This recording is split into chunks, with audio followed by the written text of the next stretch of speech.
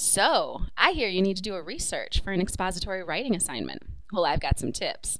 See, when you're just starting your research for an expository essay, unless you're already an expert on your topic, it could feel a lot like being lost in the jungle. Just look at that cheeky monkey. Or the urban jungle if you prefer. See, just like you might have a range of knowledge about your topic, when you're lost, you could be completely lost. Or then again, maybe you have a sense of where you are, and you're just lost for directions. Or you could be fully aware of where you are, and just unfamiliar with the finer details of the place. Tacos. So if someone were to offer you a selection of maps, you'd choose one based on how lost you are. If you're completely lost, then a simple road map and just finding out where you are is probably a good start. Now, if you want to know how to get somewhere else most quickly, a GPS with traffic info is probably going to speed you on your way. But if you're interested in finding out more about the spot you're in, then an in-depth map, like a topographical map, is probably your next step.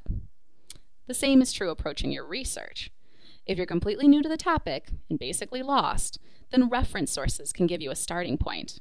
Just like a classic roadmap, encyclopedias and atlases and other intro-level materials offer background information and overviews of many topics. They're written by credible authors and they're fact-checked before publication. But if you already have some sense of your topic, then news sources can give you information on the current situation.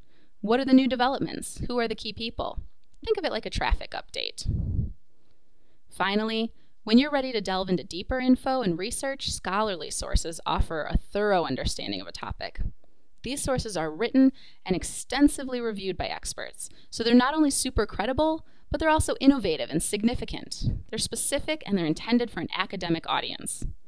Beware though, starting here is a little like giving this map to this guy.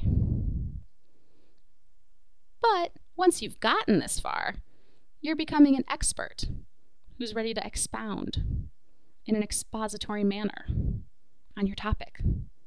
And when all else fails, find a librarian and ask.